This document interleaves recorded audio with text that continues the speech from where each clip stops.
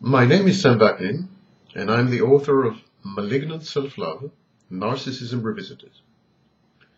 The narcissist has no private life, no domain reserved exclusively for his nearest and dearest. The narcissist's life is a spectacle with free access to all, constantly on display. To solicit narcissistic supply, attention, and admiration from his audience, the narcissist flaunts a false self.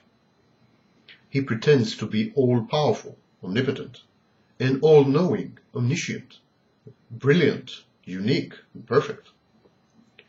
Pathological narcissism, as we all know, is a reaction to prolonged abuse and trauma in early childhood or early adolescence at the latest. The source of the abuse of trauma is varied. The perpetrators could be parents, role models, teachers, even peers. Moreover, pampering, smothering, spoiling the child, or engulfing it are also forms of abuse.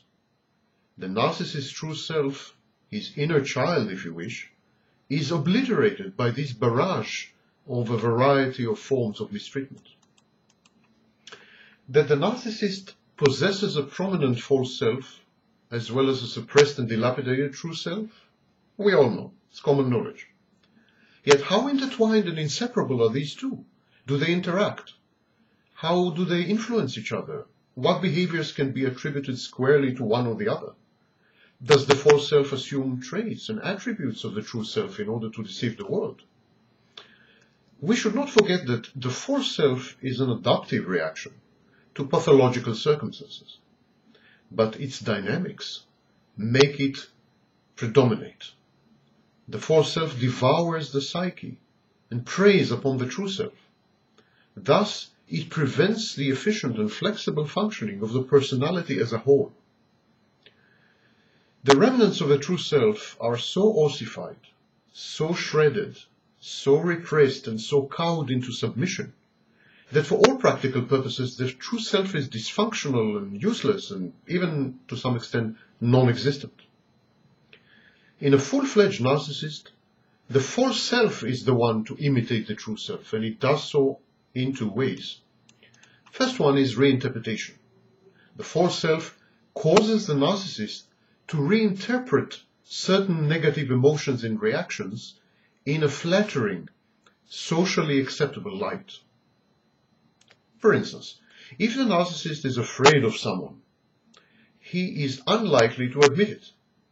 He will reinterpret his discomfort as empathy and compassion. To be afraid is humiliating and narcissistically injurious. To be compassionate is commendable and earns social approval and respect. The second mechanism is emulation. The narcissist is possessed of an uncanny ability to psychologically penetrate others, to immediately discern their frailties, their weaknesses, their vulnerabilities. But he abuses this gift. He puts it at the service of his own control freakery and even sadism. The narcissist uses this ability to annihilate the natural defenses of his victims by faking empathy, by imitating emotions and their attendant behaviors, their affect. The narcissist possesses emotional resonance tables. Throughout his life, the narcissist keeps records of every action and reaction that he observes in his human environment, every utterance and its consequence, every datum provided by others regarding their own state of mind and emotional makeup.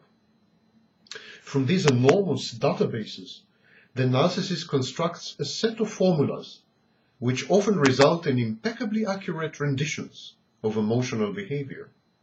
This can be enormously deceiving. Once formed and functioning, the false self stifles the growth of the true self, paralyzes it. Henceforth, the true self is virtually non-existent and plays no role, whether passive or active, in the conscious life of the narcissist. It is difficult to resuscitate the true self, even in psychotherapy. Thus, there is no real conflict between the false self and the true self. First, as I said, the true self is much too weak to do battle with the overbearing false self. The false self is all-pervading. It is adaptive. It helps the narcissist to cope with the world. Without the false self, the narcissist would be subjected to so much pain and hurt that he might disintegrate. This happens to narcissists who go through a life crisis. The false self becomes dysfunctional and inefficient for a while, and the narcissist experiences a harrowing feeling of annulment and disintegration. The false self has thus many functions, but two of them are critical. It serves as a decoy. It attracts the fire. It is a proxy for the true self. It is tough as nails and can absorb any amount of pain, hurt, and negative emotions. By conjuring up the false self, the child develops immunity to the indifference, manipulation, sadism, smothering, or exploitation of others. The false self is a cloak, a mantle, a Harry Potter contraption, protecting the narcissist, rendering him invisible and omnipotent at the same time.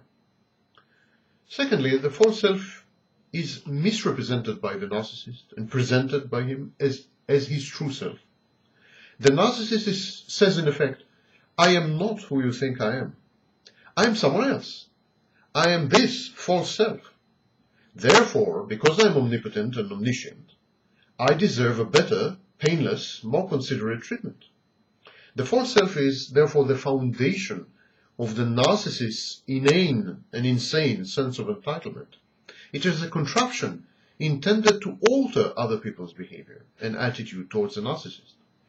These roles are crucial to survival and to the proper psychological functioning of the narcissist. The false self is far more important to the narcissist than his dilapidated, dysfunctional, shameful true self.